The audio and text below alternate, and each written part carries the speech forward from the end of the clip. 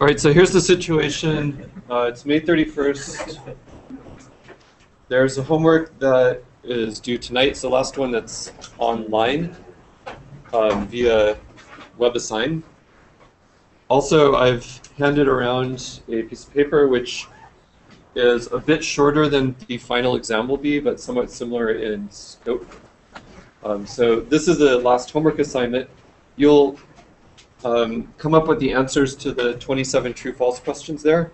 And there's a link that's a very short URL at the top, which you can go to, and then you can put in your answers, along with your name, and then submit it. And I'll just automatically grade the homework based on that by writing a little program.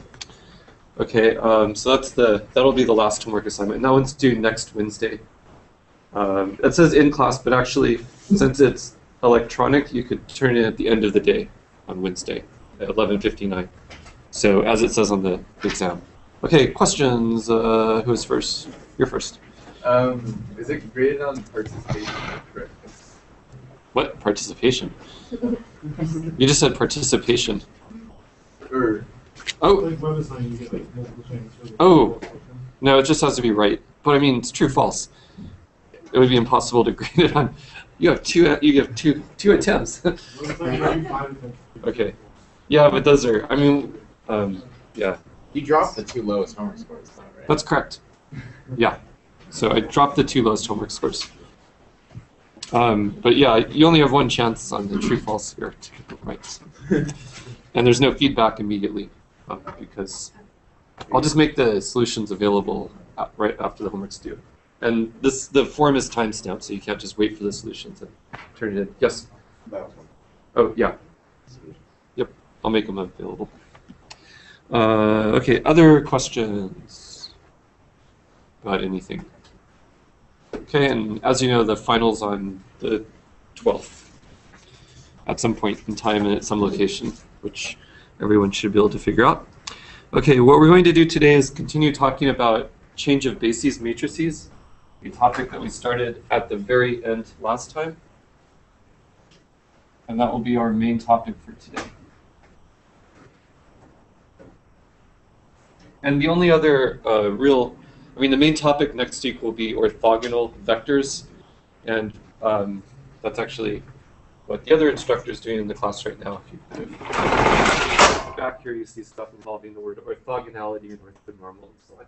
So that's what we'll be talking about during the next week. Okay, so what we're talking about today is a special case of matrices of a linear transformation. I guess before I forget, if you go to the course website, then the place you can get an electronic version of this last homework assignment is if you click on homework and then mock final, then that's where you'll find it. Okay? There's a PDF file there. Okay, so our main topic is matrix of a linear transformation, and then in particular, a special case of it, which we introduced at the very end last time, which is the case when the two vector spaces are the same, and the linear transformation is the identity matrix, the identity transformation, but the two bases could be different. So I'll copy that definition in kind of a box at the top, because it's what we're going to use repeatedly for everything.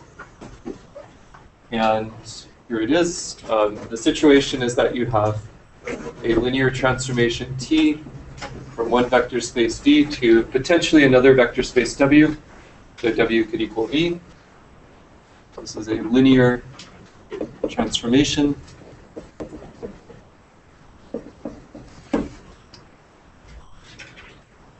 And you have bases B and C. These are bases for V and W. And what a basis is it's a collection of vectors that are in order. Bases have an order to them. There's a first basis vector, a second basis vector, and so on. The collection of vectors in order whose span is your space. And no smaller collection of vectors will give you that span. In other words, the dimension of the space is equal to the number of elements of a basis. So we have these two bases that is linearly independent vectors that span each of the corresponding spaces. And then we define the matrix of this linear transformation with respect to these two choices of bases to be the matrix whose ith column is, what you do is you just kind of do the only natural thing imaginable. You take the ith element of the basis B, you apply t to it, because that's all you can do with it. The result is an element of W, and then you consider its coordinates, you need a vector after all, with respect to the basis C. And that's it. That's the definition. It's really the only definition, only interesting natural definition you can make with this as the input. Quick comment. I was looking in the book, and they have a more elaborate notation for the same thing. So in the book, for some reason, they call this thing T C arrow B, I think, with the arrow going backwards. So watch out for that. And I was too lazy to typeset an arrow going backwards, so I wrote it that way, but mistake. So this is the same thing in the book. It's changing from B to C. But they put an arrow in and they put it in the other order. Just, I don't know. I mean, you can make up a lot of notations, but whenever I write it, I'll just write B comma C, and I mean from B to C, which I think is pretty clear. Okay, so I just wanted to point that out. I'll never use that notation ever again. Okay, so here's an example. I very briefly, for like 1 second, put this up on the slide last time, but let's go through it in detail. So this is a special case, the change of basis matrix. So here, slightly bigger, yeah. Okay, so here the idea is you take V and W to be the same, and you take T to be the identity map, which is a natural example of a linear transformation from a vector space to itself. So, but then you have two different bases, B and C, potentially different bases, and you ask for the linear transformation with respect to those two different choices of bases. And what you get is what's called the change of basis matrix. The matrix of the linear transformation that's the identity map with respect to those two choices of bases. It's some matrix, and it has the property that if you take a vector in your space and write it in terms of B, then apply that matrix, that is multiply it on the left by that matrix, you get back your vector again, but written in terms of C. Okay? So that is a linear transformation given by a matrix. So let's do this. So it's just that special case. Change of basis matrix equals that special case. Change of basis, special case V equals W, T equals the identity. But B and C can be anything. And let's figure out how to do it. Here's an example. You could just think of this as yet another example of the idea of the matrix of a linear transformation. But we'll see as soon as we start doing this, it starts getting, I don't know, a little bit difficult and annoying. And we'll be able to write down a little identity down here, which will make it more systematic and straightforward to compute this without having to go kind of from the beginning. Okay, so that's part of the point of this. And it's an extremely useful special case because often the way you get one of these general matrices is in several different steps, and some of the steps will involve a change of basis matrix like this. So this is a really useful special case to have at your fingertips. Okay, so let's just work out a simple example, which is the one on the board. V is R2, and we'll, our identity, the transformation is the identity matrix, and we just choose two bases. We'll make B, I'm going to give a basis for R2, so these are the two vectors in order, which I might call B1 and B2, 1, 1, and 1 minus 1. And then C, the other basis, consists of 1, 2, and 3, 1. So C1 and C2. Okay? Now what I'll do is simply compute the matrix of the linear transformation, the identity map, from R2 to R2, but the wrinkle is it's with respect to these two choices of bases. Okay? That's what makes it interesting. If you wanted to compute the matrix of the identity map with respect to the standard basis, that's easy. It's just the identity matrix. Okay, so let's compute. Let's figure out what T, where T is the identity. I'll just write identity here. The identity map, not the identity matrix, BC. Okay? So from the definition, you simply take each B, you apply the linear transformation, and then you write it with respect to C. Okay? So let's do it. So this matrix is the matrix whose columns are as given. B1 is 1, 1. That vector. What happens when you apply T to it? Well, you just get back the vector 1, 1 in R2, because T is the identity function. But now we have to write, in order to get the column of this matrix, we need to do something with C. So we have to write 1, 1 in terms of those two vectors. Okay, which is something you know how to do. It's solving a system of linear equations, after all. You're just solving 1, 2, 3, 1, and then you have some x here equals 1, 1. That's how you find the coefficients, or T of Bi with respect to the basis C. That's how you write it in terms of C. So you have to figure out what linear combination of these two vectors gives us 1, 1, and that'll be the first column of the matrix. That's something you know how to do by various methods. But we're going to do it twice. So we'll do that for the first column. We're going to do exactly the same problem again, but for the second column. So we're also going to solve this, but for the second column, which is 1 minus 1. And so you can solve this by computing the inverse of 1, 3, 2, 1. And since you're doing two of them, you could just think of it as solving, you could compute the inverses matrix and then apply it to 1, 1 and to 1 minus 1. And that will give you these linear combinations. Or you can just kind of try to eyeball it. That's a bad idea because in general it might be pretty hard to do. Or you can put this matrix in reduced row echelon form, keeping track of the 1, 1, and get the solution. So many ways to do this. But it would be nice to really understand, in terms of a matrix operation, how to just write down this change of basis matrix. Because it is kind of annoying that there's like several different systems here. If we're doing this with 3-dimensional space or 4-dimensional space, then you'd end up with 4 different systems. It's kind of tedious.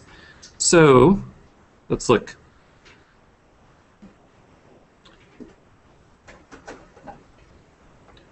So notice that in each case you're solving this times that equals this. So solving for the change of basis matrix, the same as finding the matrix so that 1, 3, 2, 1 times the change of basis matrix is equal to 1, 1, 1 minus 1.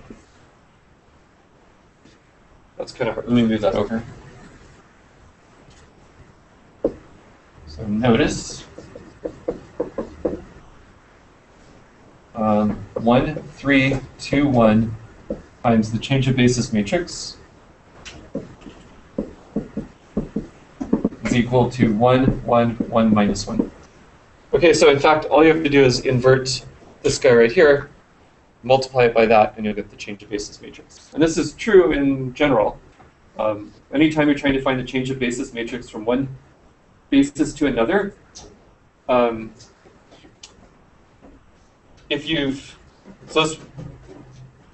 at least in the case of Rn, what you can do is write down two matrices and then invert one of them, multiply it by the other, and you get the change of basis matrix. So, is that why the order of bases matter? Yeah. Nothing we would be doing would be well defined if the order of the basis didn't matter. You'd have kind of 2n factorial different possibilities, and nothing would make any sense. So we get very confused.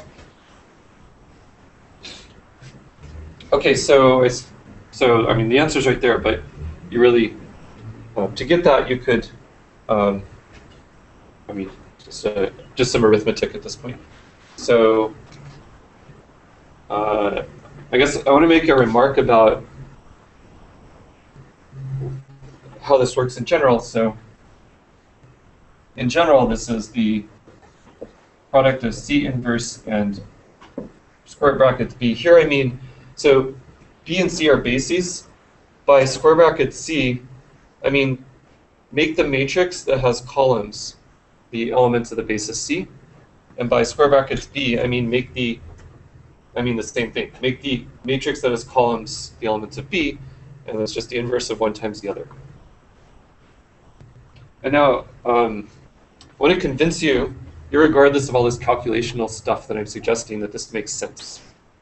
Okay, so conceptually, the change of basis matrix is supposed to be something that takes any vector written in terms of the basis B and gives it back to you written in terms of the basis C.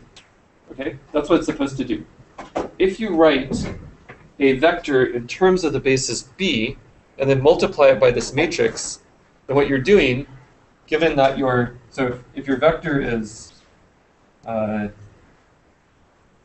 it's C1, or C is a mattress, so maybe it's,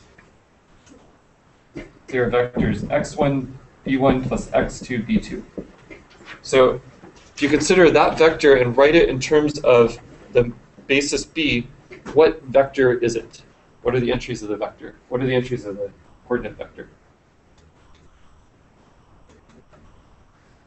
x1 and x2.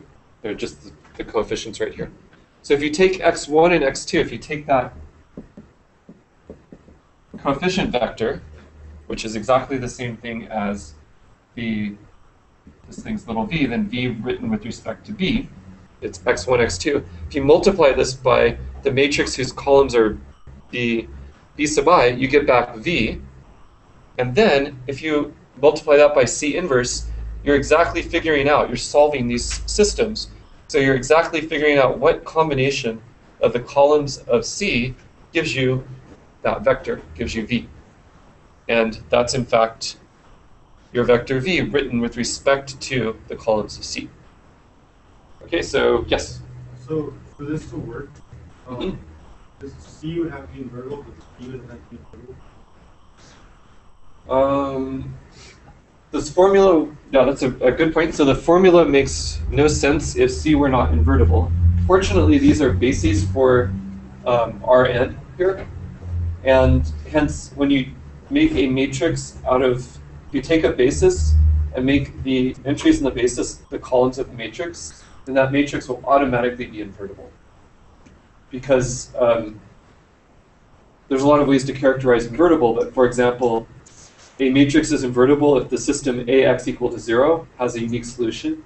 And if the columns of a matrix A are a basis for your vector space, then AX equal to 0 has to have a unique solution because there's a unique way to write 0 as a linear combination of the columns. So maybe I'll just write down what I'm claiming. The matrices square brackets B and square brackets C are invertible because their columns are a basis. There are many different ways to see that. So another way is you could just transpose the matrices, and then the rows of the matrices are a basis for your space. And basis, by definition, implies that they're linearly independent, which means you can't find any linear relations between the rows, and hence when you put it in reduced row echelon form, you won't have any zero rows. So it has to be invertible.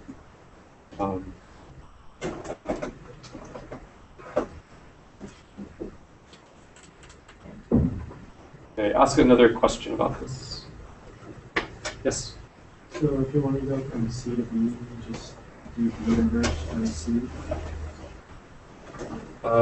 That's a very good question. How do you get from, how do you do the opposite? How do you get from writing things in terms of C to writing things in terms of B? Usually do the C times the inverse of B, but times the coordinate vector with respect to C instead of B this time. So BC instead of DB. Yeah, I mean, just swap the row of B and C. And you also Little- choose VB, right? Yeah, exactly. Yeah. With VC.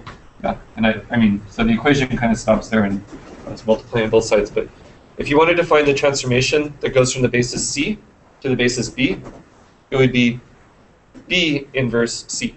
Just exactly swap the row. It's completely symmetric. And notice that that should be the inverse of this. It's it would be the inverse matrix. Let me write that up here. We could double check. So the change of basis matrix from B to C is C inverse B. And the change of basis matrix from C to B, since it's symmetric, is B inverse C. And check. Are those two matrices inverses of each other? Like a sanity check on what we're doing. Just do the algebra. I mean, think about it. If you multiply these together, these two matrices cancel, and then the other two cancel, right? So their product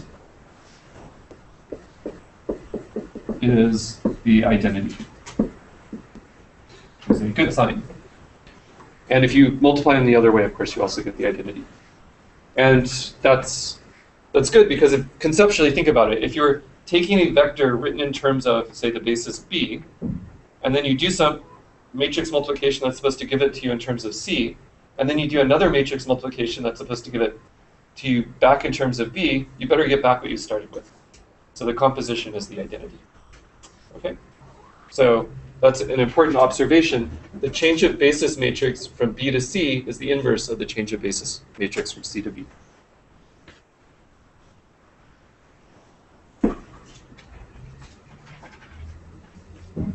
So in general, if you ever want to compute a change of basis matrix, it's just, if it's going from B to C, the formula for it is the matrix of the basis C inverse times the matrix corresponding to the basis B. That's it. And the reason that this can be incredibly confusing and tricky is merely because it's really easy to get confused and think it should be the other way around, or think the inverse should be on the other side. I mean, there's basically there's four possibilities here, because you could have the inverse on either side and you could have the order in either way.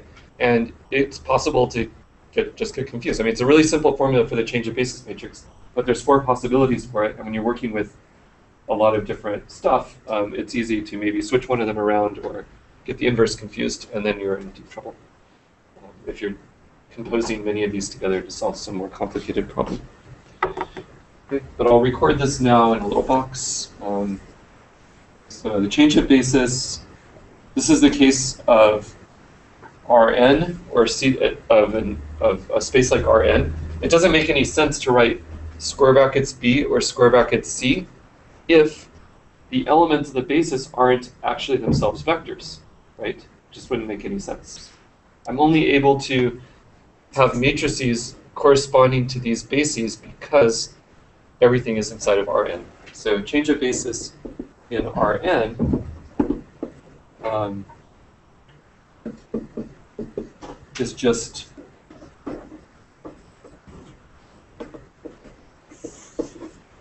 C inverse B.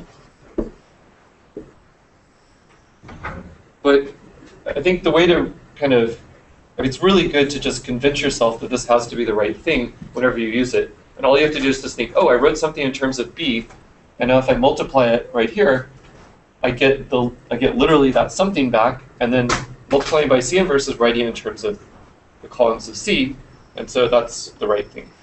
Okay? It's just easy to check that this is true after the fact.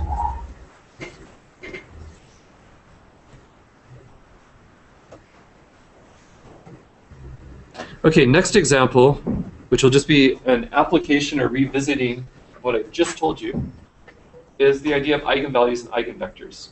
So remember, we did a bunch with them. You can reinterpret them in terms of matrices with respect to different choices of bases, or computing the matrix of a linear transformation with respect to some choice of basis. So in general, you have this problem that you might wonder about. suppose you have a linear transformation T from a vector space to itself. Is there some basis for the vector space so is there a basis B for V such that the matrix of T with respect to the basis B is diagonal? This is a question that you can ask for a particular linear transformation T. Sometimes, there are some T for which the answer is no, and there are some T for which the answer is yes. Just like with matrices, sometimes some matrices are diagonalizable and some aren't. And I hope that you appreciate that this could be a useful question to be able to answer. So you could have, for example, some funny linear transformation from a vector space of polynomials to itself, or from a vector space of some sort of functions to itself. And then you might ask, is there some basis somewhere? I mean, of all the possible bases for V, is there one so that, in fact, my linear transformation is diagonal? And if so, if the matrix of the linear transformation with respect to that basis is diagonal, then you might make certain other problems easy. For example, computing a large power of T acting on the vector space, or understanding the geometry of T, how it stretches and spins around and deforms your space. That's much easier if T is given by a diagonal matrix. Okay, so that's kind of motivation for why you might want to do this. I mean, if I gave you some question again, and for example, maybe here's the sort of problem you might have. Suppose you have an x over here, and you want to know whether or not there's some vector here that maps to x. If T were given by a diagonal matrix, then that would be a very easy question to answer. As you know, it's just sort of very clear how the linear transformation transforms things if it's diagonal. Okay, so there's the question. And the eigenvalue and eigenvector stuff allows you to solve this question, and it even allows you to find B, if, in fact, you can do it. So the solution is use eigenvalues and eigenvectors.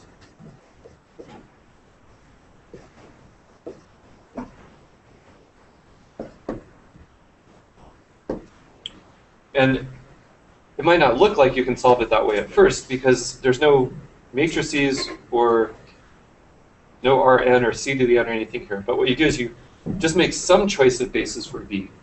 And then there is a matrix. And then you just do what you did before with eigenvalues and eigenvectors and decide whether or not that thing can be diagonalized. And if so, then you get from the completely arbitrary choice of basis that you make for V to some other one where you've diagonalized. So you can answer it, but to answer it, you have to, you just make an arbitrary choice of a basis. So let's just do one example. So there's a particular matrix A, which is 0, 1, 2, 0, 1, 2, 1. And we're viewing this as defining a linear transformation from R2 to R2, which I'll call T. Okay, and the question is there some basis for R2 such that this linear transformation, when consider its matrix with respect to that basis, is diagonal. So do we ever have that T with respect to B is diagonal? Question 0, 0, question. Does that ever happen? And we can answer that question. It's really just the same as diagonalizing this matrix. Which let's just do it really quickly because it's a really good review of some key thing that you must know how to do. So how do you diagonalize a matrix? You just compute the characteristic polynomial, and then for each of the eigenvalues, you compute the corresponding eigenvectors. So the characteristic polynomial, x minus a, the determinant of x minus a, so the determinant of x minus 1 minus 2 minus x minus 1, the determinant, so it's x squared minus x minus positive 2. And I guess this factors something x minus 2, x plus 1. Okay, So that means that you have two eigenvectors with eigenvalues 2 and -1. And so you can then find each of them. So the eigenvalue, the eigenvalue -1, there's some corresponding eigenvector. So you just find that by computing something in the null space. We put -1 in here. And so it looks like 1, 1 works. So we have an eigenvector, I'll call it v sub 1 equals 1, 1. And then for the other eigenvalue 2, again, you just put it in for x, so 2 minus 1 minus 2, 1. And something in the null space of this matrix is 1, 2. That's equal to 0, so the other eigenvector is 1, 2. Okay, and we can now take these eigenvectors, you form the basis for R2 consisting of the eigenvectors, and it will turn out that the matrix of this linear transformation with respect to that basis is a diagonal matrix. Okay, let's see that. Isn't the first one Did I get it wrong? Or, should the eigenvector be 1? yes, it's totally wrong. Thank you. Good. Okay, so we'll take our basis to be basis of eigenvectors. So B1 will be 1 minus 1, and then B2 is 1, 2. And now, with respect to this basis, I hope that T is diagonal. And let's just do it. So the matrix of T with respect to this basis. So remember, we just wrote down a formula for that. Actually, we didn't. That was a change of basis matrix. This is just choice of basis, a linear transformation with respect to a choice of basis, so that's slightly different. So going back to, say, the definition, if you wanted, you could do it that way, but there's an easier way to see how this works. So I'll put a question mark here and then show you how you can just kind of write down what's going on easily. Well, I'll tell you what the answer is going to be. So the eigenvalue -1, that corresponds to the first basis vector, and the eigenvalue 2 corresponds to the second one. So you'll get a diagonal matrix with these entries down the diagonal. But now let me show you why that is. So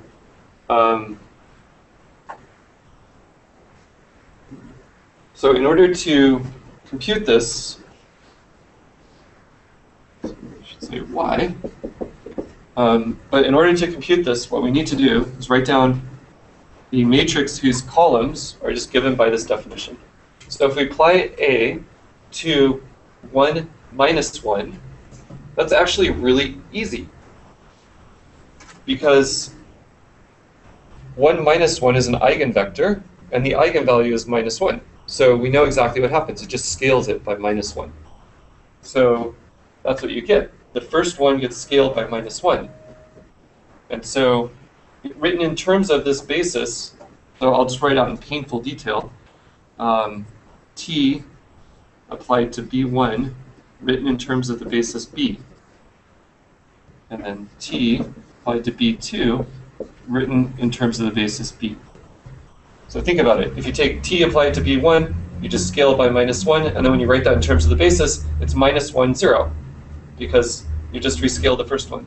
Then when you do the same with the second, you take T and apply it, that is the multiplication by the matrix A, apply that to B2. B2 is an eigenvector, and so you're just going to rescale B2 in some way, namely by 2, and when you write the result in terms of B1 and B2, you just get 2 times B2. The second column is 0, 2. So that's why you get this. So basically, when using this definition in the case when V is equal to W and the two bases are the same, if you choose your basis to be a basis of eigenvectors, then the whole calculation is very easy and you end up with a diagonal matrix. So again, this idea of a linear transformation being given by a matrix with respect to some choice of basis is a different way of thinking about the diagonalization process that you do with eigenvalues and eigenvectors. The whole business with all this stuff about eigenvalues and eigenvectors is just about, I mean, you can think of it as giving a situation where computing this is really, really easy. The simplest possible situation when you're trying to compute this part of the formula is exactly the situation that comes up if you choose a basis of eigenvectors.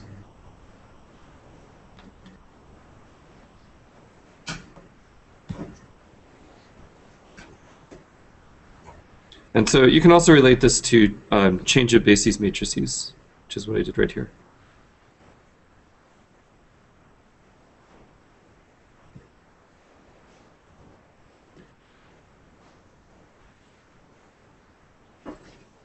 Okay, so what else?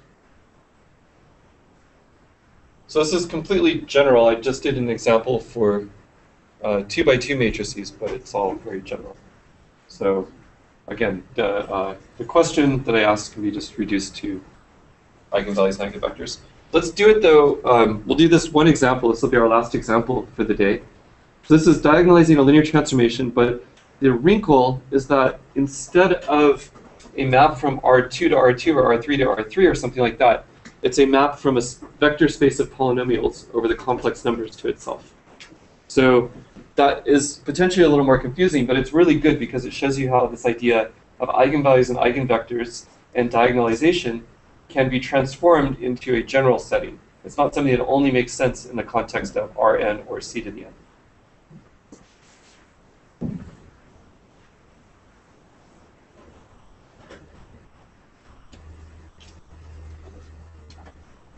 Okay, so here's the example.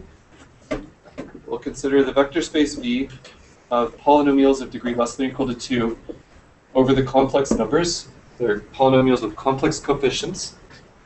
And the linear transformation from V to V,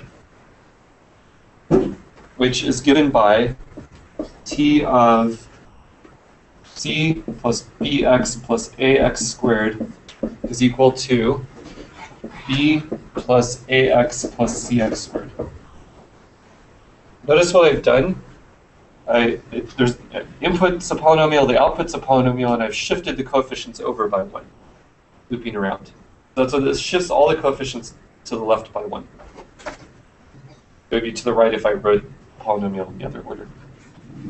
Okay, so what we'll do is we'll show that, in fact, there is some basis for this space such that the matrix of T with respect to that basis is diagonal. So claim there's a basis with T with respect to that basis diagonal.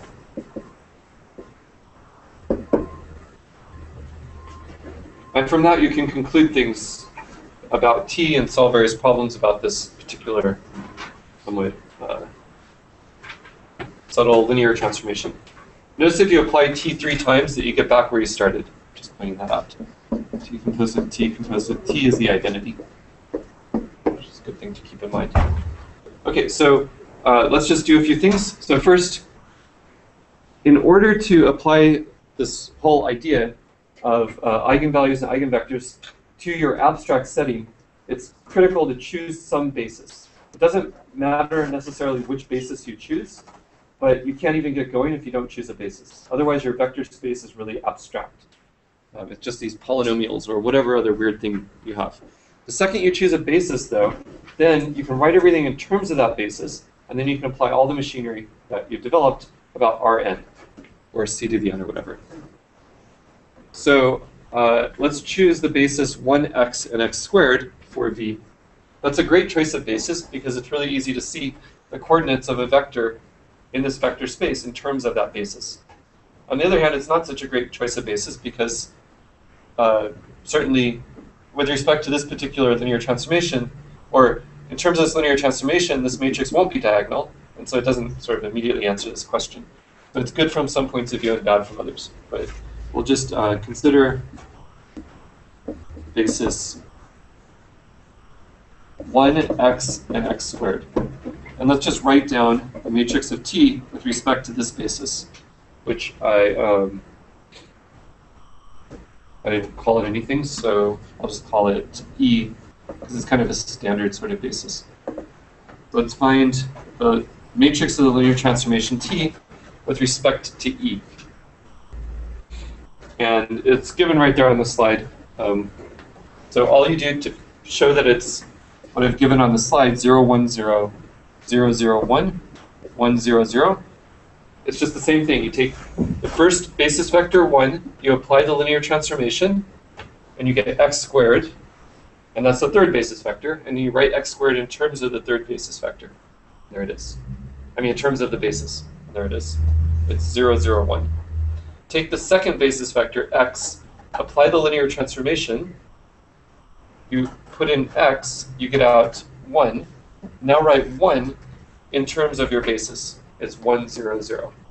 Finally, take x squared, apply this function to it, you get x, because you're just setting a equal to 1 and b and c equal to 0. And now x written in terms of this basis is 0, 1, 0. So there you are. And now we just step back and apply exactly what you already know how to do really well to this particular matrix. You find the eigenvalues and the eigenvectors. Okay? Now you find eigenvalues and eigenvectors. And it's a little bit tricky because complex numbers are involved. But you end up finding, I'll show you what you get and how you get it. There's 3 distinct eigenvalues. What I did was I took the matrix, I took x minus the matrix and computed the determinant, and I got x cubed minus 1, which has 3 roots, namely 1, and then 2 other numbers whose cube is 1, which you can get from the quadratic formula after factoring x cubed minus 1. The 2 other roots are minus 1 plus root minus 3 over 2, and minus 1 minus root minus 3 over 2. And then you can write down the corresponding eigenvectors, those corresponding to those 3 eigenvalues. One of the eigenvectors is 1, 1, 1, and the other 2 are 1, and then lambda 2, lambda 3, and 1, lambda 3, lambda 2. Happen to be eigenvectors. And now what you do is you take the basis B to be the basis consisting of those 3 eigenvectors written as elements of P2 again. So for example, 1, 1, 1 corresponds to 1 plus x squared, given our choice of basis. So we take 1 plus x squared. And then V2 is 1 plus lambda 2x plus lambda 3 x squared. And V3 is 1 plus lambda 3x plus lambda 2 x squared. Okay, so you have those 3 polynomials of degree less than or equal to 2, and when you consider the matrix of the linear transformation T with respect to this choice of basis, you get something that's diagonal. And the diagonal entries are 1, lambda 2, and lambda 3. So the matrix of T with respect to B is 1, lambda 2, and lambda 3.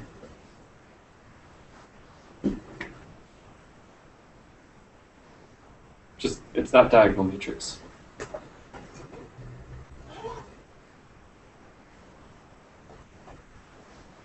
The thing at the bottom is something else.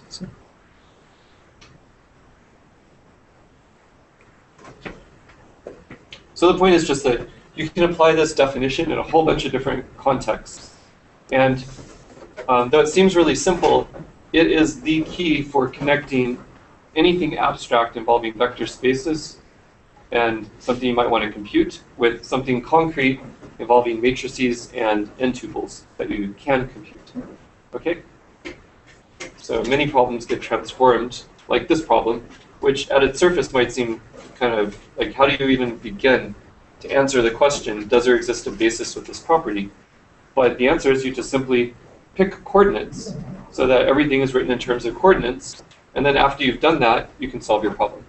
Does that feel at all like what you saw in calculus sometimes, where you have a problem that seems somewhat abstract, but then you pick coordinates, nail things down, and then you can solve it? No? Yeah? Pretty common technique. And if there's lots of different choices here. I chose the basis 1xx squared and then tried to diagonalize in terms of that. You could have chose a different basis. All the arithmetic would be different, but you'd arrive at the same answer in the end.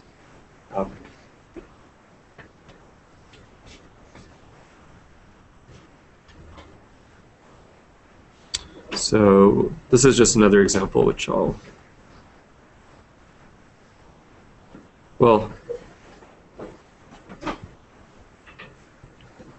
instead I'll ask it as a question. Can anybody give me an example of a linear transformation from V to V that's not diagonalizable, which there doesn't exist such a basis?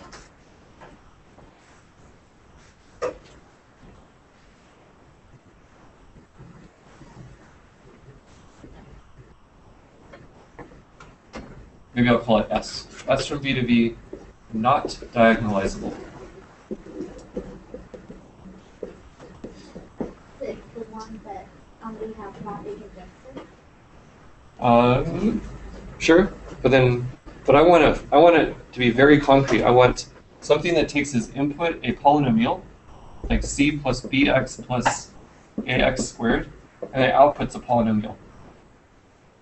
Give me a formula for such a linear transformation that cannot be diagonalized, in the sense that there's no basis for polynomials of degree at most 2, such that the matrix of this linear transformation is diagonal. And you're right, you just have to put it up. I want it in terms of a formula. And I sneakily made it scroll by so that you didn't see it. Any ideas? Even if you don't know the answer, any ideas how you might find such a thing?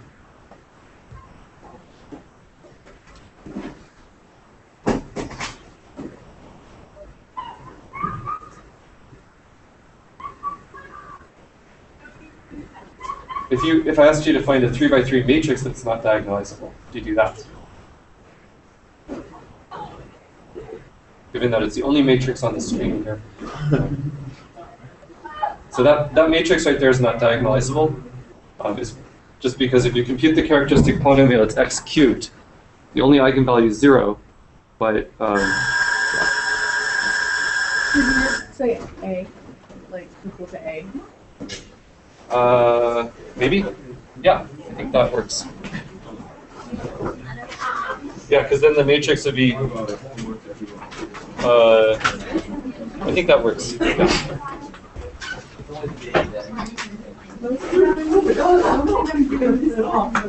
Yeah, that exactly gives you that matrix right there. Good job.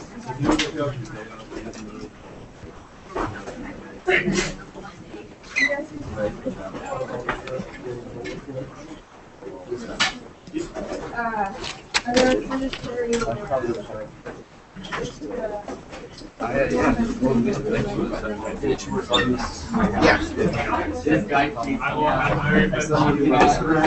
Yeah, sure. Yeah, it is pretty short. I don't know. Yes. Are we going to do it?